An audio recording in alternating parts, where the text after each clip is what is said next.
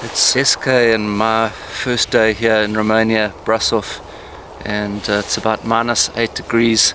It's meant to be the first few days of spring and we have snow all around us.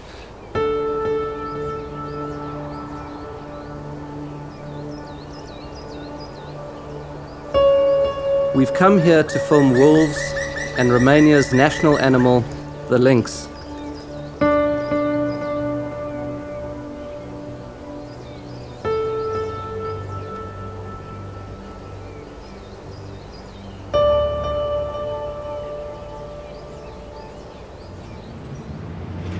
We were located in Brasov, which is about 3 hours from Bucharest, which is the capital of Romania, and we would travel out. It was about an hour to travel out to the forests, which were in the Carpathian mountains. To find the animals we're looking for here in the wild, we have to do a lot of walking in freezing weather, and then hours of waiting and looking. So it's a lot of patience, and it's a different place. It's so different from Africa, where I'm used to herds of animals in front of me. What was so strange for me is that we could hear traffic noises quite close by. The wildlife's very scarce, they're very timid, so we didn't see much. The lynx is a different animal, it's very elusive, but we were hoping to see them because it was the start of their mating season and they'd be moving around a lot more. Our aim with the camera traps was to film all the species that we are looking for. Right here, what I'm doing, I'm helping Boris. There is a camera trap we've got here. We're trying to get wolves. There's been a report that we've got from people working around here. They said they saw some wolves around here yesterday morning. We hope to catch them with this small camera. So we spent quite a lot of time camouflaging these cameras and climbing trees, and yeah, it was a lot of fun.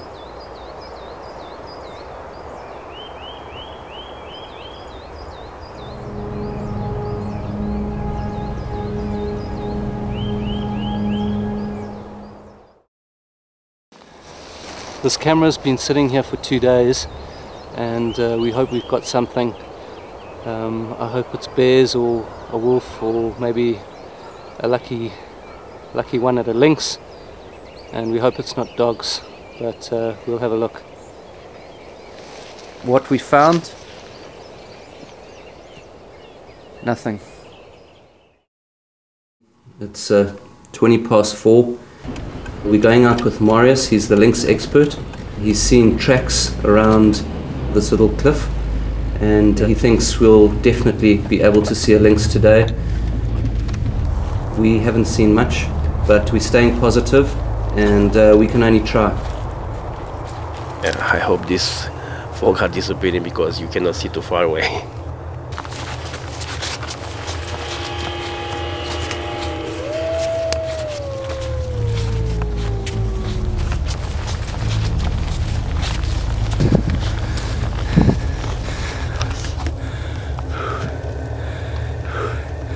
I'm out of breath. It's quite a climb up here. This little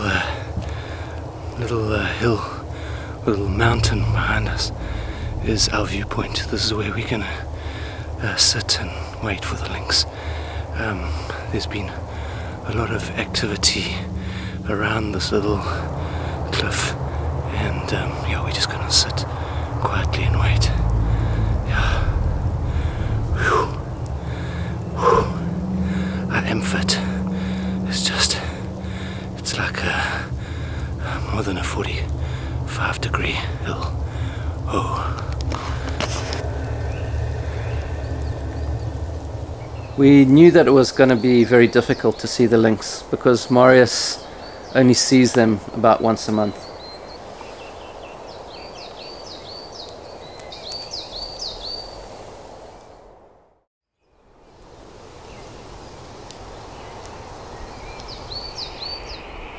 We worked with the National Forestry Administration of Romania and we worked with a guide, and our plan was to radio track the lynx to try and find them. So the signal is full. That means the lynx is in our front, not more to 100 meters. So we're here in the forest. So let's go.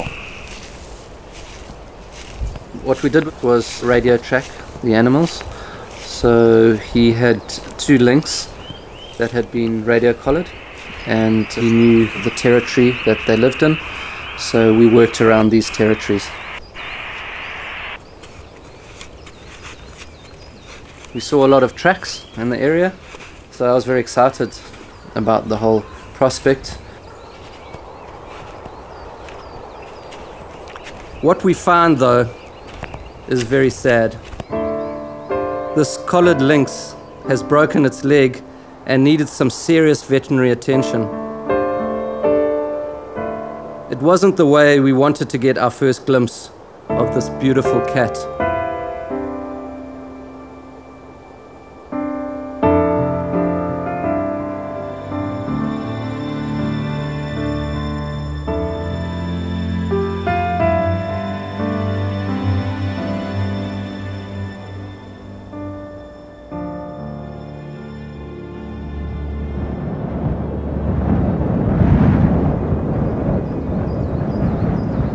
What we did when filming wolves is that we went to viewpoints, areas quite high up, where we could see quite a lot of land in front of us, and these areas were areas where the wolves would pass through. So it was almost by chance that we might see the wolves.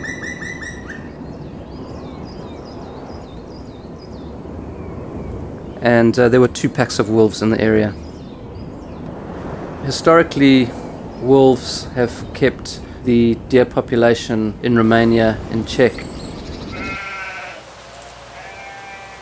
Because there's sheep farming in the area, the wolves sometimes come into conflict with the human population.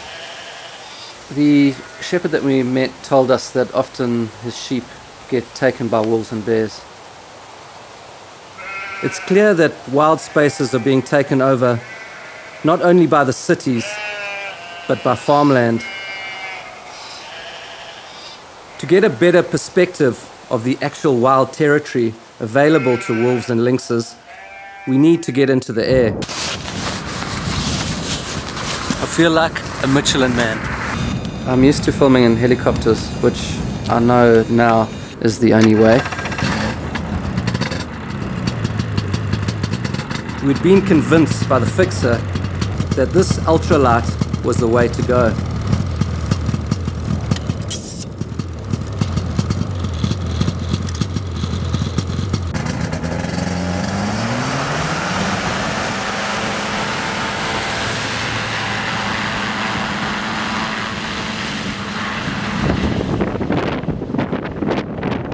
This is probably the most unstable filming platform I've ever been on.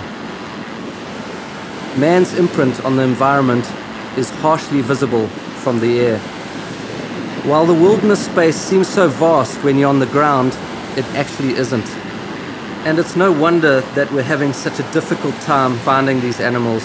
There really isn't that much space for them, and there are not many of them left anymore. After the flight, I felt really, really ill.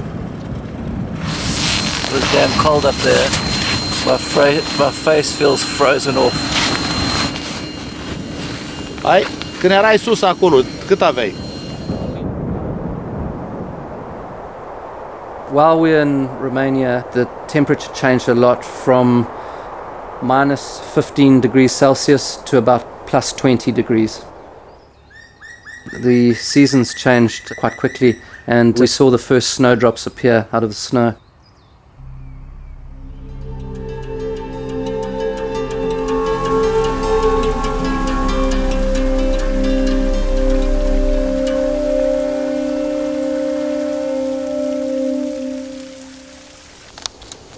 The main challenges filming in Romania, the first one that comes to mind is the cold, because I'm not used to that environment. It's totally different. Also that the animals are so scarce and timid. For me, it was really difficult living in the city. It was very different. I'm used to being right in the middle of wildlife, and trying to make this adjustment every day was very difficult for me.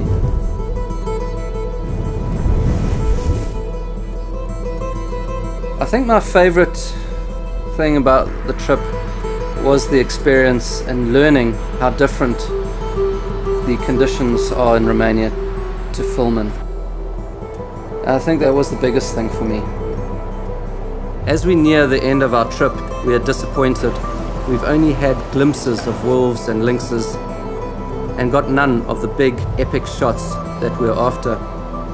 We're going home with the realization that in these parts, like so many other places, wildlife really has been driven to the edge of survival. It's very sad.